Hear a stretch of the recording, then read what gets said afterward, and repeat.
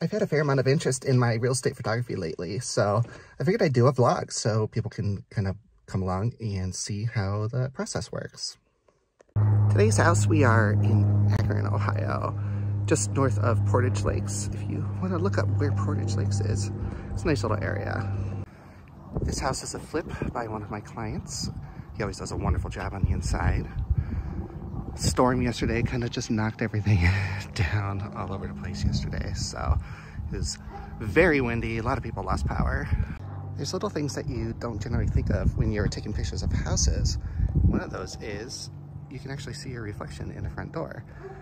So you definitely want to get out of the way so you're not cameoing in your own shots.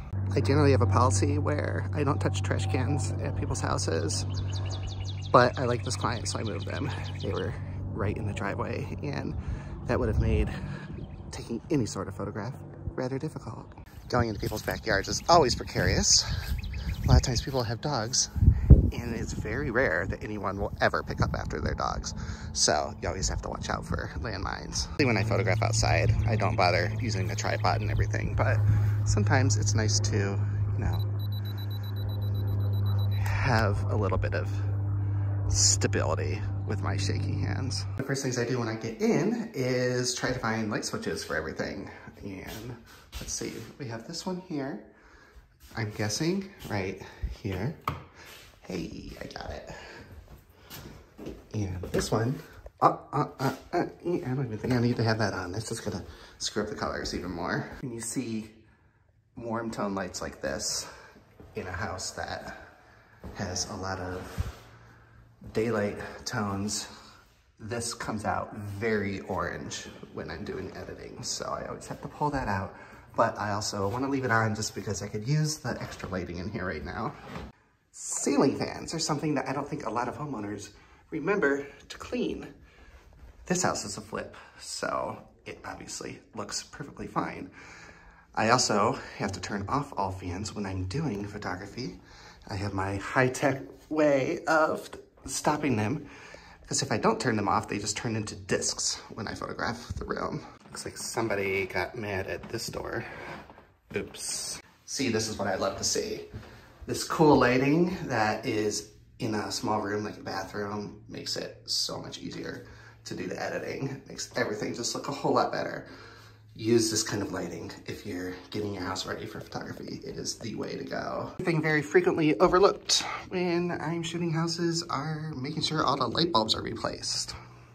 This house has a ton of wonderful natural light to the point where really I'm not gonna be turning on a whole lot of lights because it just looks so nice already. Why mess up a good thing? It's a beautiful day today. Got really lucky seeing as how it's been pretty gross lately. Let's go on a little tour of this place. It's pretty cute.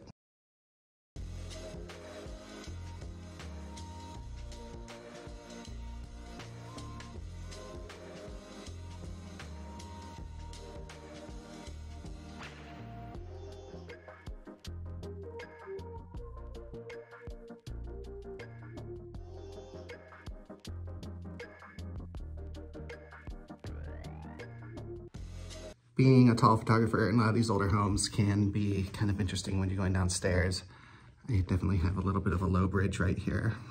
I have hit my head very hard on ceilings way more than I care to admit. A neurodivergent fan will understand that this dress has a tag on it that I just want to rip off, but I'm afraid I'm gonna tear the dress and I have to wait to get home so I can cut it off. And I really don't want to have to wait to get home because it's really annoying and it's driving me crazy. This is my partner in photography. It is my little Canon EOS 70D. I've had her since, I think, 2015, when I took her on vacation with me.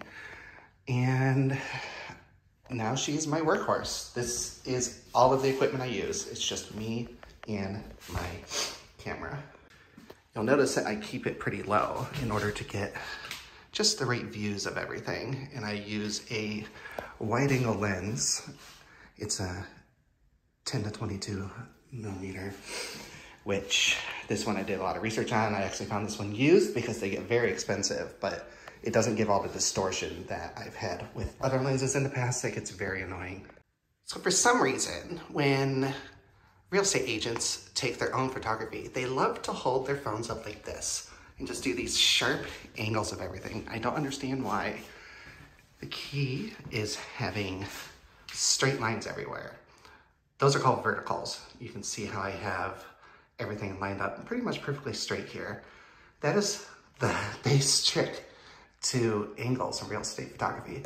Obviously, there's a whole lot more that goes into it, but you can just see the difference where it just looks so much better. Of course, I need to have like my finger in the way of it to really get the full effect. A lot of times I also see like a smudged lens. It's like some weird angle, or it'll just be here down on the toilet. And I really don't understand. Hiring a professional photographer, especially in Ohio, is not expensive at all. There's just no reason not to do it. I hear a lot of people talking about how the photography makes the house look so much bigger than it really is. And the trick with that is using 3 walls. Every photo should have 3 walls in it. That way you can get the most angle of the room and get the best views of everything. I keep wanting to look at myself, which is making my eye line go like this, when I should be looking at this, which I'm sure is very annoying for anybody watching. Sorry, it's, I can't help it. Another very underrated thing that a lot of people don't think about is a tripod with a level. You'd be amazed at how many photographers don't use a level. It makes things so much easier when you're editing to actually have your photos level in the first place. An example of that 3-wall roll that I'm doing. And I don't know how good I did that, but and you also sometimes have to get your camera into very interesting positions in order to get the shot right. Whenever I take photographs of windows, I actually take 2 photos because you can see on this how the window is very light. So I have to take a second one where you can see out the window. But an annoying thing is when there are cars outside, especially cars like this that I have no control over their placement, it can just look bad. My own car, I always park well out of the way, and I always ask people to park their cars out of the way. But sometimes there's just nothing you can do. So this is something that's very simple, but you don't see a whole lot of photographers doing, is when you have a small room, put your camera in a portrait orientation. I just don't understand. A lot of agents don't like it when photographers do that, but that's how you get the best views of a room. If you do it in just a landscape, look, you can just see in this, you can't get that much view. Or if you go up and down, I don't know how this is gonna mess up the video, but it's probably gonna look sideways. Either or, I don't understand why more photographers don't do this. It just looks so much better. If I have a trademark as a photographer, it would be my hallway shots.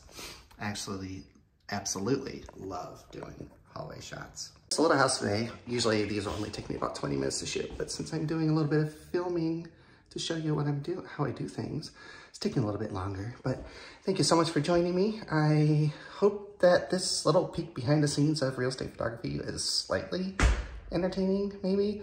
I don't know, this is my first vlog, so let me know, comments, what you think, like, comment, subscribe, all that stuff. And thank you to my client for supporting a trans artist.